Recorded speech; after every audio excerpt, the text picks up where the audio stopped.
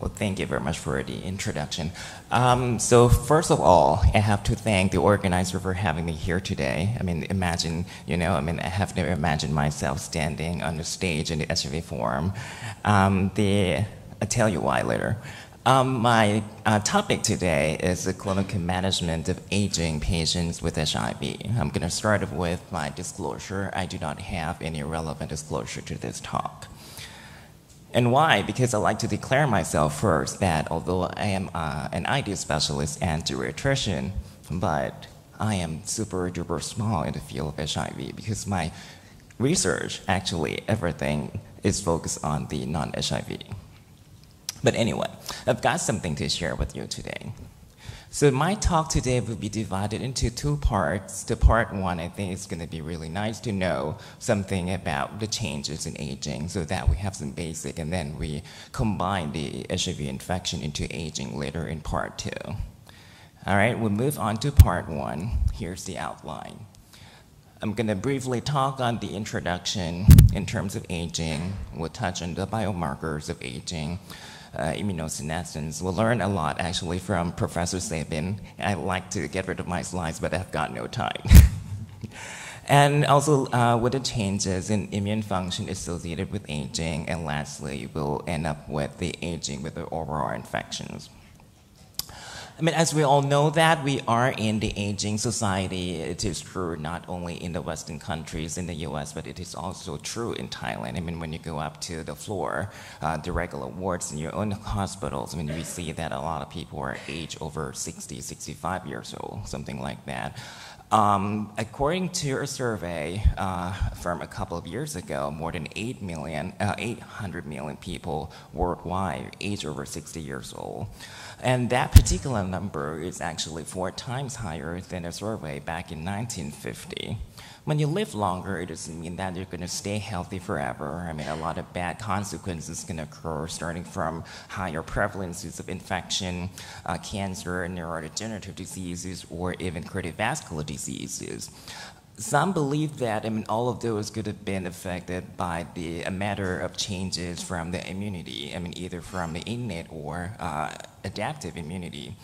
And again, I mean, when we grow older, I mean, a lot of people believe that we do have a condition called a decline in our immune system, or we call immunosenescence. We'll talk about that later. Just would like to recap with you a little bit. I mean, when we see the patients in the clinic, particularly when you see the elderly people, I mean, besides taking a physical exam, history and a physical exam, you may need to perform something we call physical function assessment on them as well. I mean, what are they? So basically, you need to look at their walking speed, you need to measure their grip strength, you need to analyze the chair stand, because all of those can be indicators of the overall mortality among the patients. But if you will perform some blood tests on them, many times you can realize that they are in the state we call chronic inflammatory process. You're going to see a slight elevation of the pro-inflammatory cytokines, for example, interleukin-6, TNF-alpha, or even CRP. Or if you can look at some simpler lab like the vitamin D level, I mean, the low vitamin D level can be another good predictor for neurocognitive impairment or even the overall mortality as well.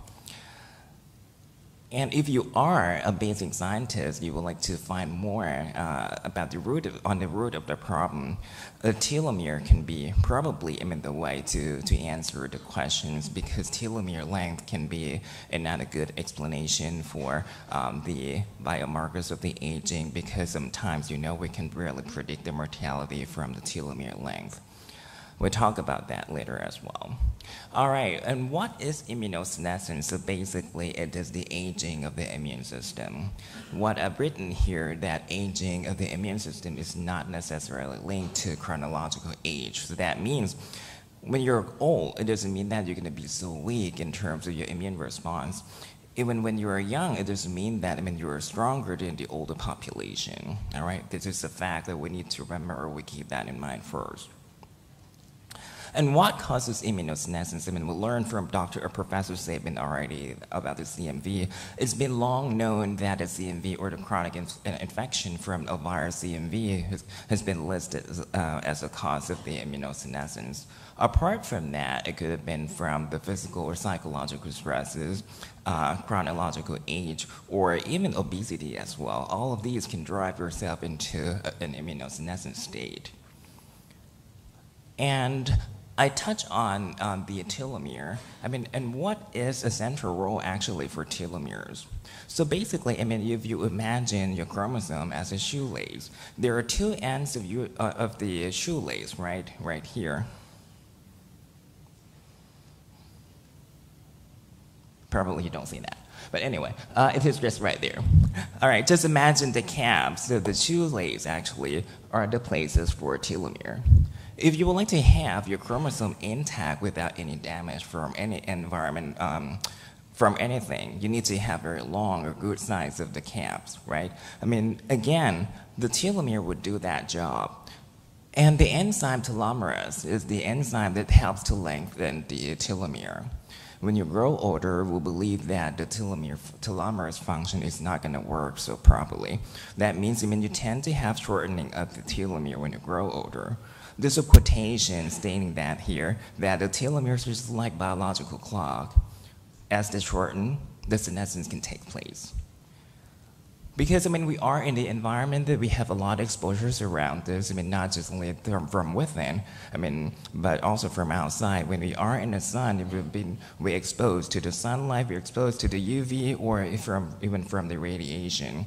Or the stress from within, for example, right now I have a lot of stress talking in the HIV among people like here. The ROS, or the reactive oxygen species, can drive yourself into a status of the DNA lesions.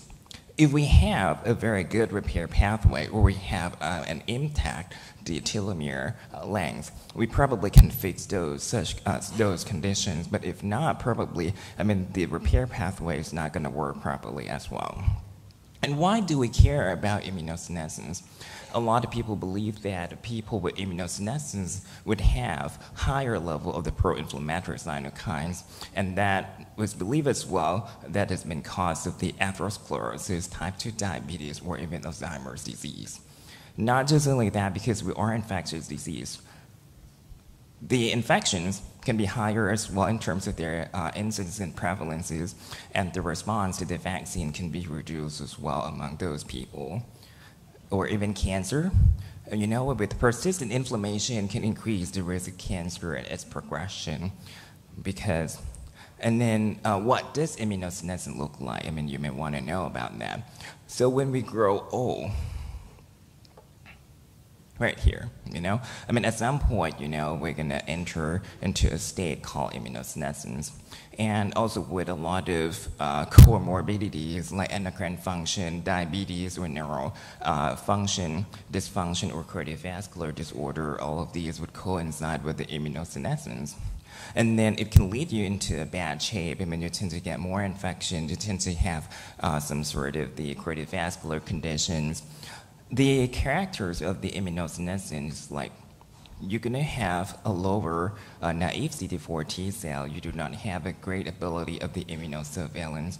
If you do have a bad phenotype within yourself, for example, you do have CMV seropositivity along with the ratio of CD4 to CD8 of less than 1, all of these things would be bad combinations and drive yourself into these very bad consequences, infection, cancer, or even frailty. As I told you before, that immunosenescence, it causes a lot of things. In terms of the innate immune response, I mean, it started from your skin and mucous membrane. The complement and the PMN function won't work so well as well in such condition. And not just, oops, sorry, no. Sorry. I go back.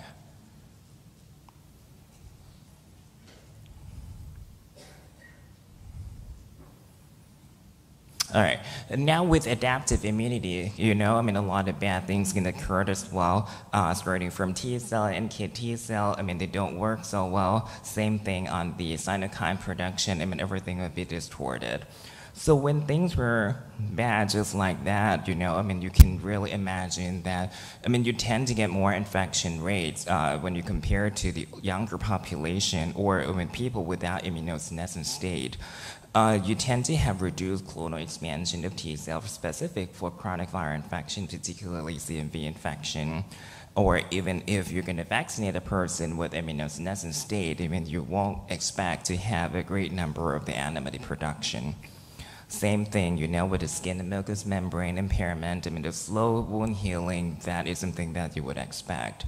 So I think, that's going to be a very quick review on the changes on the people with age.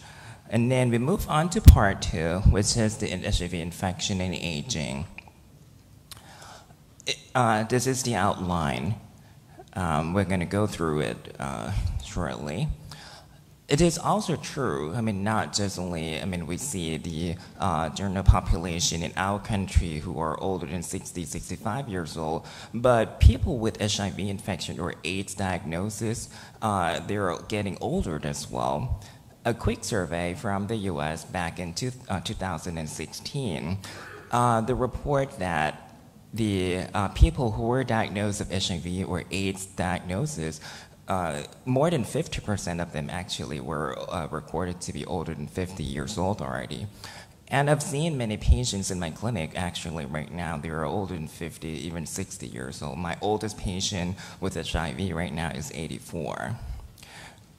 And we need to realize that, I mean, despite we do have a lot of medicinal regimens to treat them on the viral suppression, but somehow the life expectancies among people with HIV positives remain shorter when we compare to the HIV negative individuals.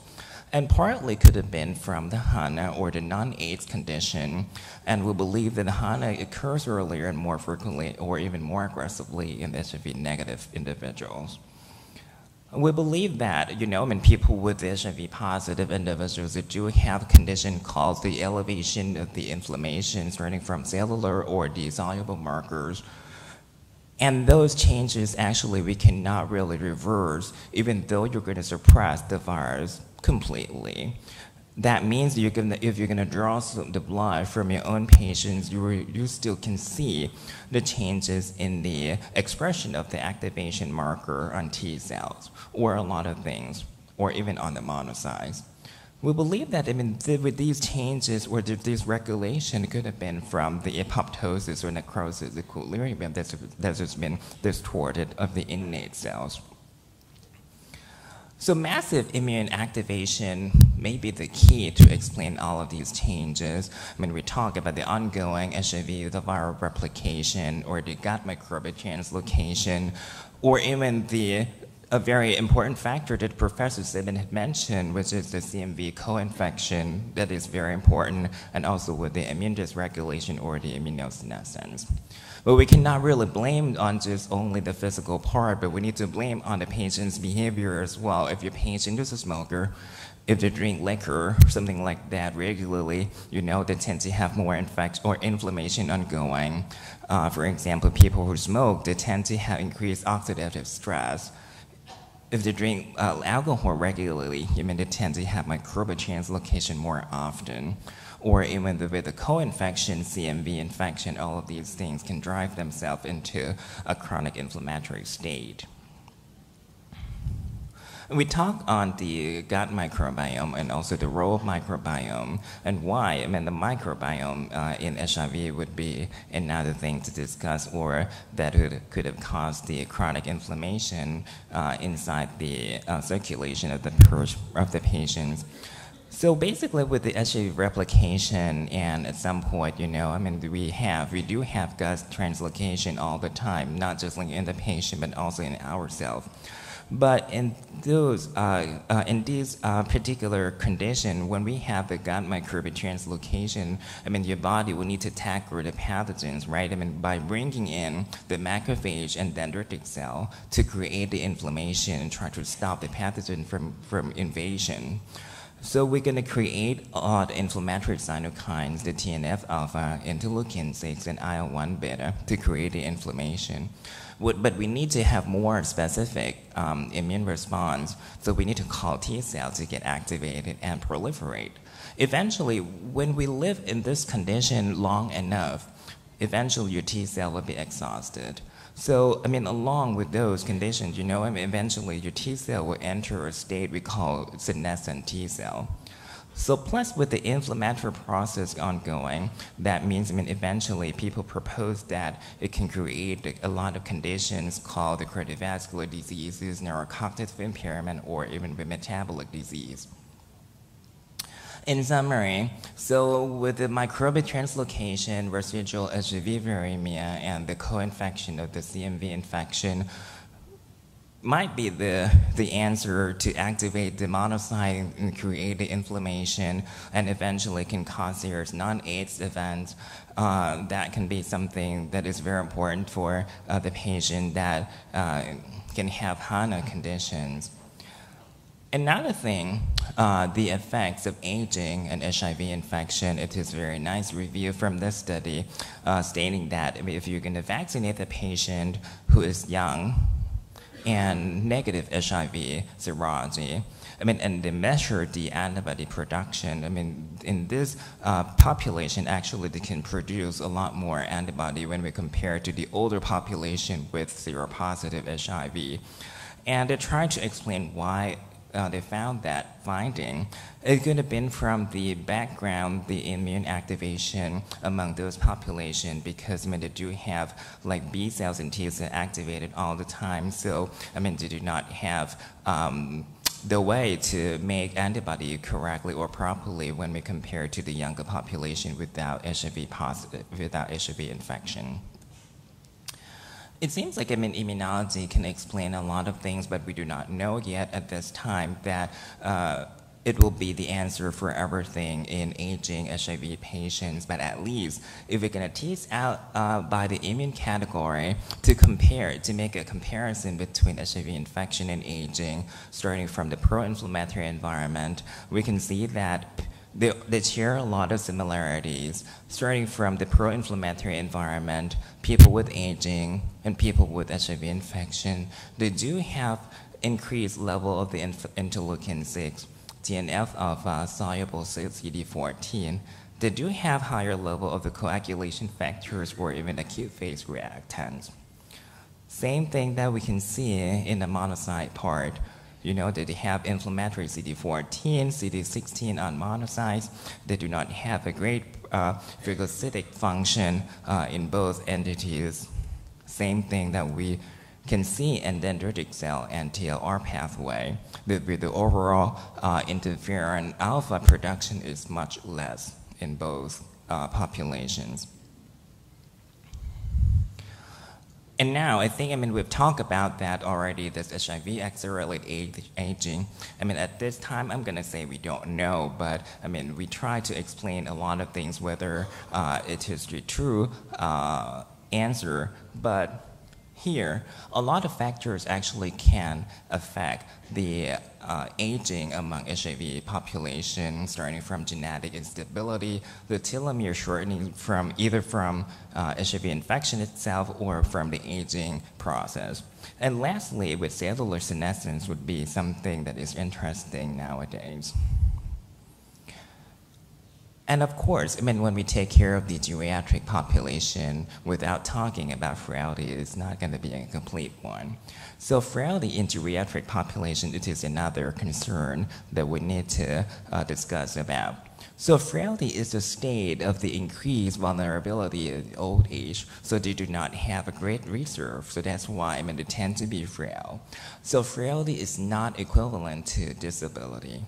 Why I'm saying that? So when you have a person, and if you like to make them disabled, just chop them limb out, and then that person will become disabled.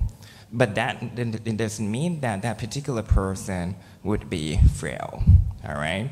So frail people, they do not have a great response to the stressors.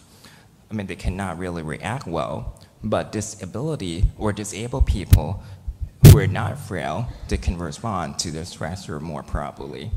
And with the frailty stage, it can lead to a vicious cycle towards functional decline and other serious adverse health outcomes. And eventually, frail people can turn into disabled later on in life as well. The prevalence of frailty among geriatric population is quite high. Again, it is another survey in the US. If your patient is older than 85, the prevalence can be over 25%. We do not know yet in terms of the frailty prevalence among people who are aged with HIV patients in Thailand at this time yet. So that means, the frailty is a very important issue to discuss among aged HIV population. So that means, the functional status assessment is very important because the functional status is one of the predictors to tell the mortality among the patients. Because people can enter frailty state earlier than HIV-negative patients. They can have a lot of higher burden of the psychosocial issues. So in terms of taking care of the HIV patients who are aged, perhaps, to perform only the HIV, routine care HIV might not be adequate. We perhaps need to call the geriatrician or to have the way of the geriatrician taking care of the patient, combining into the HIV care. That is probably the way to go at this time. I think I'm going to skip this one. All right, and a lot of comorbidities that we can see in HIV disease, cardiovascular disease or metabolic conditions like diabetes, pulmonary disease, renal disease, bone disease, for example, osteoporosis, or even malignant disease. Not just only from the physical part one as well, talking about the mental health. People who are aged, they tend to be more anxious than younger population. They can be depressed, sometimes for no reason, or, and also with the medicines they've been using as SRI for anxiety. And sometimes the prescriptions that you prescribe to the patient, for example, an easy medicine, FFR, and sometimes it can create excessive aggressiveness in the patient, higher rate of the agitation, something like that, that you need to be aware of the side effects of the medicine prescribing as well. The cardiovascular diseases, atherosclerosis, sometimes we believe that it is, it can occur prematurely, or it can occur faster when we compare to HIV-negative individuals. So that means if you can reverse or try to prevent the cardiovascular risk, you may need to be very thoroughly monitor your patient, checking on the lipid profile, maybe every 3 to 6 months or so. And you need to discuss with the patient if they are still smoking. You need to talk to them not to smoke. And you need to manage the diabetes very nicely. I think in this slide you already know what medications can cause hyperlipidemia. So just like to remind you that, with the medicines we're giving, it might be another drive for the patient to enter atherosclerosis faster. Osteoporosis, not only the TDF prescription, but also chronic immune activation, low vitamin D level, hypogonadism, or even the smoking can be additional risk on the patients. And immunosenescence versus the neuro-HIV, I think we learned about that already. It is not something that you're going to see early on in the disease of the infection, but if your patient enter into certain stage, they do have persistent chronic inflammation, neuroinflammation, something like that. They can enter into the neurocognitive impairment state at some point. So that means, when you see the patients who are like older than 60, 65, taking care of them, you're not going to ask them just only, okay, you take the medicine, how you're doing. You probably need to ask them more, are you more forgetful? Something like that. You need to perform the MMSE at some point, at least to screen in their cognition, so that you know more about the patient, whether they are demented already. So in terms of taking care of the aging HIV-positive patients, I'm going to say there's no comprehensive or a complete formula to take care of the patient, but perhaps you need to create your own treatment strategy depending on where you are. But you need to really consider to combine the geriatric care into a routine HIV. So I think that's going to be the way to go, and you need to really consider the role of the multidisciplinary care. And if you do not know where to start, I'm going to recommend you to go read more detail on the UCSF Silver Project. I think it is a very good example for you to learn from. Drug-drug interactions are not the issue that you need to discuss because, you know, I mean, the elderly people, they tend to take a lot of medicines on the list. Polypharmacy occurs all the time. Again, if you do not know or if you cannot remember all the metabolic pathway, it's very easy. Just go onto this website, check it, and then you know what to do on your patients. So, and also another thing to discuss, the medication adherence. When you take care of the younger population or the adolescent HIV-positive individuals, I mean, you deal with a different problem. They do not want to take the medicine. It's from their lifestyle. But when you take care of the elderly people, I mean, they do not take the medicine. It could have been from their depression, or I mean, they do not have a good support from the family, something like that. They cannot see things clearly. Those limitations, something like that, you know, I mean, it can stop them from adhering to the medications. Or even drug abuse. I mean, if they drink alcohol at home, all of those things can stop themselves from adhering to the medicine. So if you would like to enhance them to comply to the treatment, you know, I mean, you need to perhaps arrange the education class or session so that they know the importance of taking medicine to control the disease to get well all the time. If you can provide them the organizing devices, you know, many times they're confused. They do not know which medicine to take at what time or which one to take at this time. You know, I mean, when they have the list of medicine like 10 or 15 for one day taking. Reminder devices, I mean, you might want to suggest them that, okay, you need to have this device or you need to have some alarm to take the medicine at a certain time. And try to get family members or caregivers involved, you know, so that you have more responsible people for the patient. And I think I'm going to stop my talk with the suggested management for new HIV, especially when they're old. You know, I mean, besides taking care of them, like taking a comprehensive history and a physical exam, routine blood test, checking on the CD4 cell count, you need to look for the fasting lipids and screen on the cardiovascular risk, looking at the urine, check on their kidney function.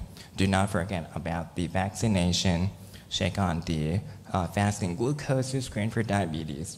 And you need to discuss with them on the mammography, colonoscopy, or even lung cancer screening if they do have the risk on, or even the abdominal aortic aneurysm if they are at risk.